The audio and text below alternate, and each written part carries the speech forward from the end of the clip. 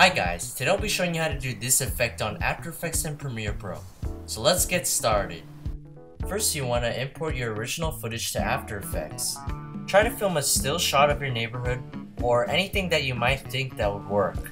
The first thing you need to do is apply a 3D camera tracker to your original footage. Depending on how long your footage is, the camera tracker will either take longer tracking your footage or not. It really depends on how many frames you have. Now that the tracker is complete, try to pick 3 points anywhere along the original footage. Using the little target module, you're going to want to drag it through the 3 points to make a solid. Once you're done with that, all you have to do is right click and create a new solid in camera. As you can see, the solid maintains the same position through the whole video. Now, you don't have to keep it in that same position. You can move it anywhere across your footage, and it will still maintain the same position wherever you put it.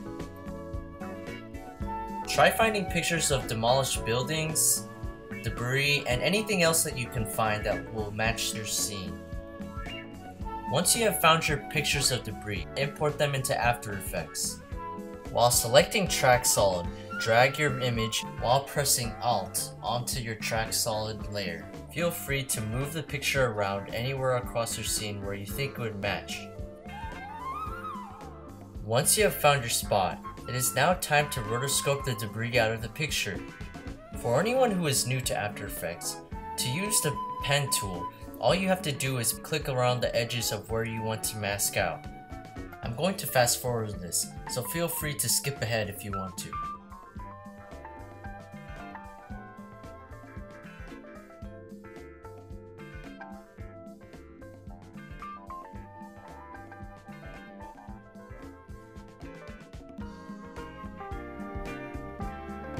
Once you're done placing your debris, it is now time to color correct it. The first thing you need to do is search up curves and effects and presets, and apply it to your footage.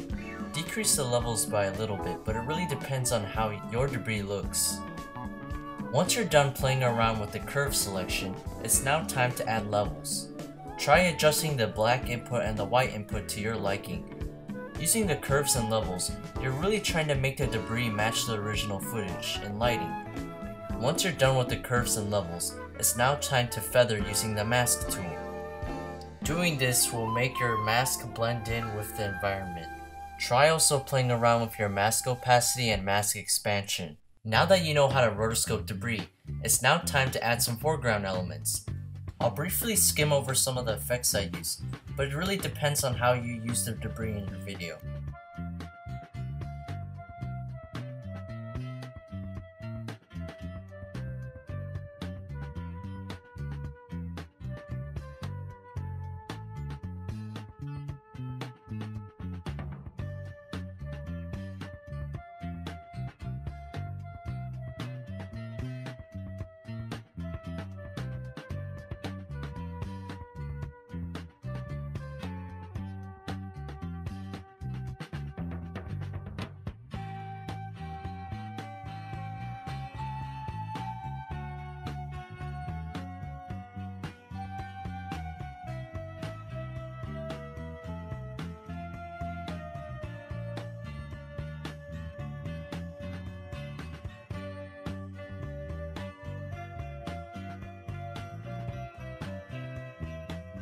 Now that we're done with our foreground elements, it's now time to work on our background.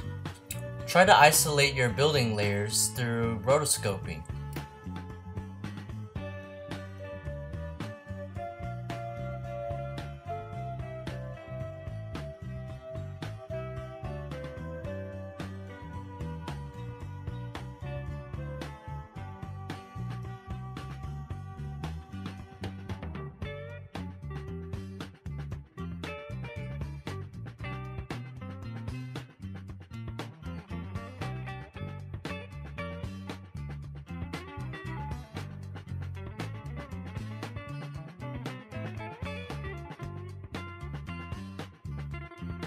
Now that we have isolated our background layer, it's now time to bring the layer just above your original footage.